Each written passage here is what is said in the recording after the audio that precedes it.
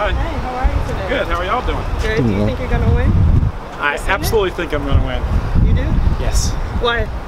Because the truth is very powerful. We have a very corrupt political system in this country controlled by international globalist bankers.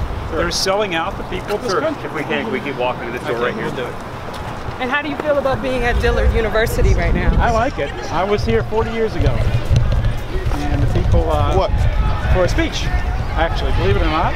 And they treated me very courteously, and I was very happy to be here. Why you continue to support the Nazi groups?